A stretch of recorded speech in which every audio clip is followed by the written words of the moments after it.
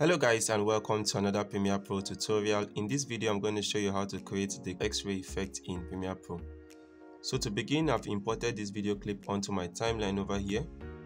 So the first thing I'm going to do is to move over to my video effects, and under effects I'm going to search for invert, and I'm going to drag this invert effect onto my video clip over here. The next thing I'm going to do is to move over to my effects control panel, and under invert, my channel I'm going to change it from RGB to lightness. I prefer to use lightness, and that's the quick and easy way to create the X-ray effect in Premiere Pro.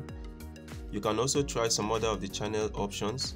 Saturation will give you this color effect. Luminance will give you something very similar with the lightness effect, so you can try the other options over here, but I like to leave it at the lightness. So that's it guys on this quick tutorial on how to create the X-ray effect in Premiere Pro. I hope you found this tutorial very useful.